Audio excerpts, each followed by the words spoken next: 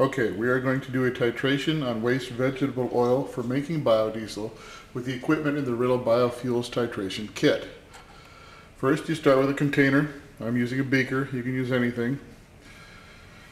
You add 10 milliliters of isopropyl alcohol. This is what I use.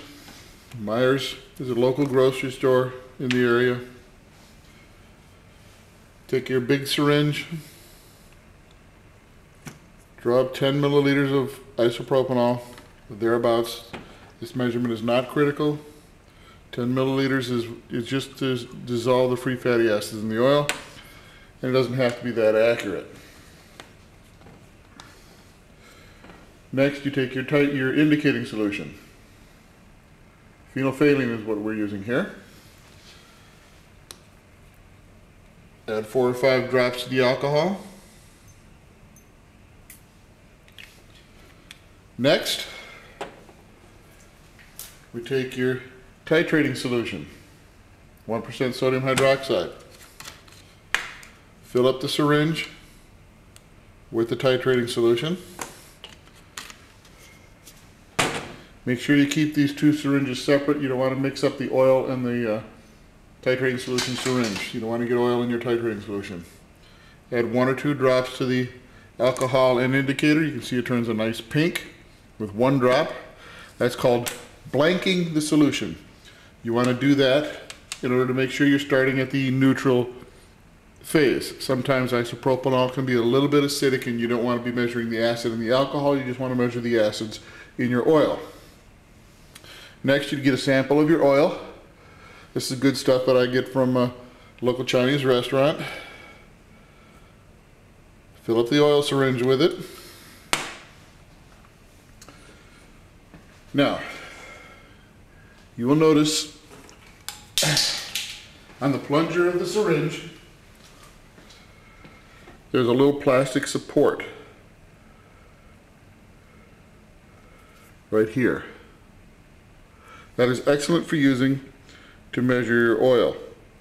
You line up that little support with the number 3 or the number 2 on the syringe. Okay, I went a little far, we'll go 2.5. Perfect. It's lined right up with 2.5. It makes an excellent way to measure 1 milliliter of oil to add to your alcohol. You add the 1 milliliter of oil. In this case, I'm going down from 2.5 to 1.5. This is a very accurate way of measuring precisely 1 milliliter of oil. And you can see that the indicator is now right at 1.5 when I started at 2. Mix it up. You can see the pink color disappears and it goes to kind of cloudy, milky. That's because of the oil dissolving in the alcohol. Take your titrating syringe again, that's full of the titrating solution, and start adding drops.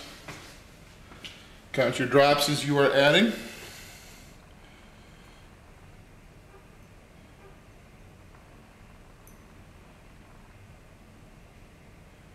That's 20. Stir it up a little bit. I titrated this before, so I know about how much it's going to take.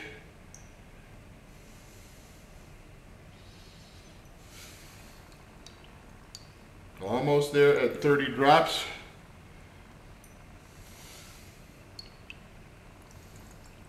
It changes color and then goes back to yellow.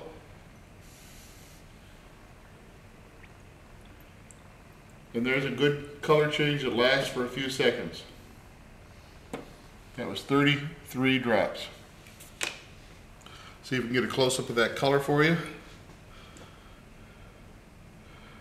That's the color. If I can get this thing to focus. And that's what you were looking for.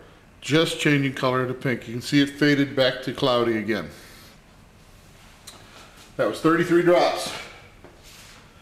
Take your little chart here that I've developed. It's also included in the kit. You can see at the top of the chart, it gives you drops that you added, grams per liter and grams per gallon. Go down to 32.